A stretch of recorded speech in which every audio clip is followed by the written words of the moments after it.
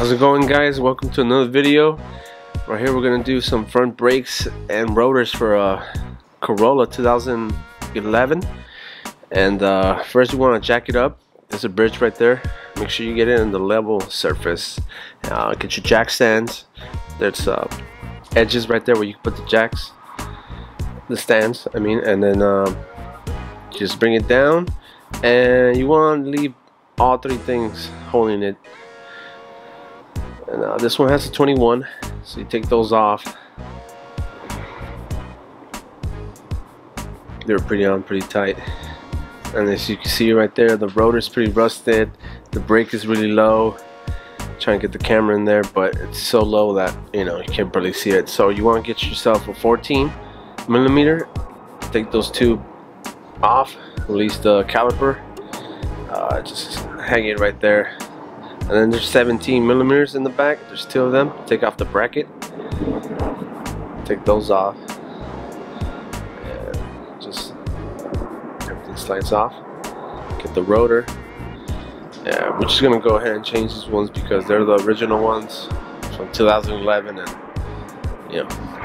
then you want to sand down the hub area so the new rotor can sit well and you don't have that corrosion, all lopsided and stuff like that. Make sure you catch the liquid. It's a brake cleaner. It dissolves, but then get some anti-seize there. You want to go around where the new rotor is going to sit. There you go. You want to open these up. Fresh. Then what you want to do is admire them for a bit. And then I just put them this way so I could clean off the residue, that glue, or I don't know what they put, but it's for the rotor not to get rusted. And then you just let it dry off. Flip it around. There you go. I like to put a bolt there so stand still, hold still. Clean the other side. Make sure you get all that glue off. These are the old ones, they're pretty low. This is what we're talking about right here. It's double layered, bro.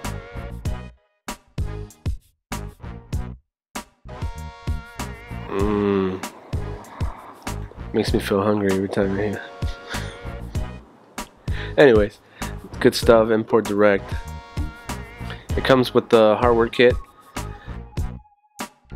Look this bad.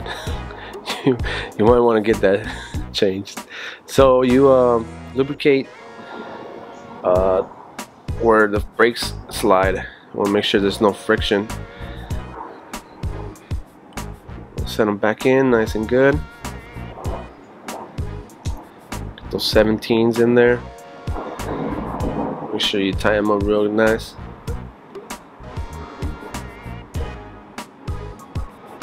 Then you want to put that the new hardware on it.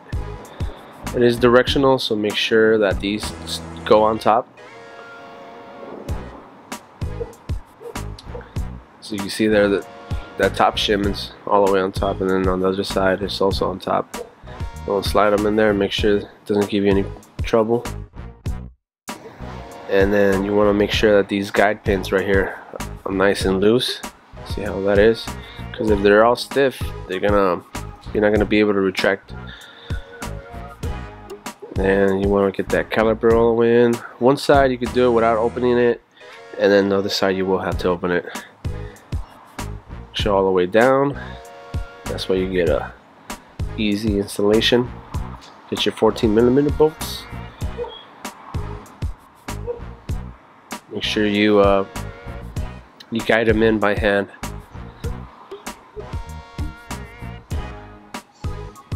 Boy, that Milwaukee works so good. Before and after, look at that. Unmistakable, bro. Put the tire back on.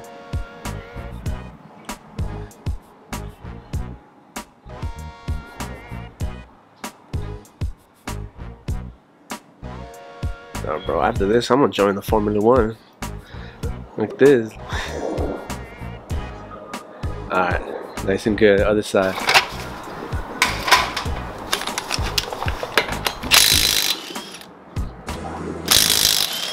And make sure you wear a mask, man.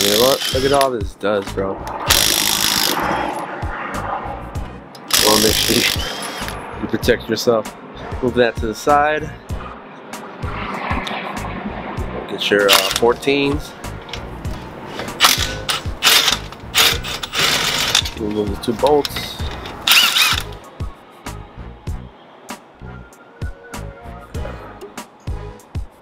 This one's, they were not as low, but as you can see, they were coming off the actual plate. Look at that. Big difference, man. Take out the bracket, 17s. You know.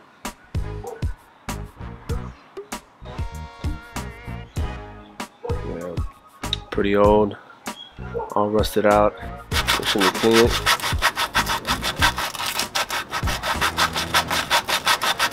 You want to make sure that rotor sits nice and tight. You know, but clean this out so the new rotor can sit well. Make sure there's no rust debris on there. Alright, then you want to just smear some anti-seize on it so you can help this thing not get corroded again. And that's going to help you out in the future. Pop this new one open. And I mean, that tape, boy, that tape is some quality tape, man. Let's check these out. Bro, like new shoes, bro, you know what I'm saying? Look at it for a bit. Hey, where have you been all my life?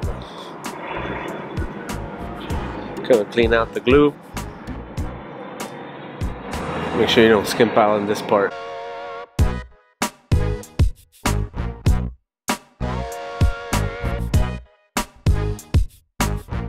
Same thing on the other side. Make sure you put that bolt to hold it still, but you know, should get all that goo out.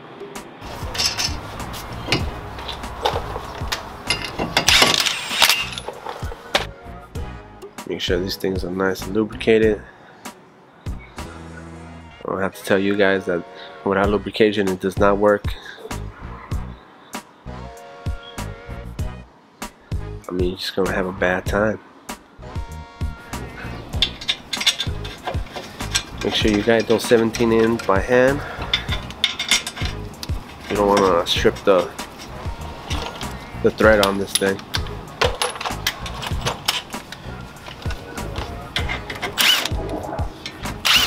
As you can see, power tools, they come in clutch. Make sure you guide them in. Make sure you put that new hardware kit on it.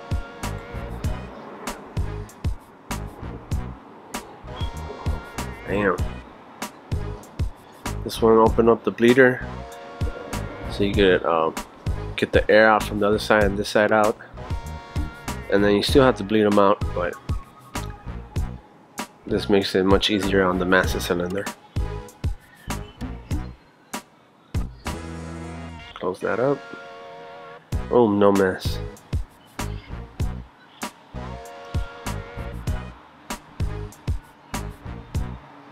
Make sure you get that piston all the way in for that easy installation. Again, put them in by hand. Can't stress that enough.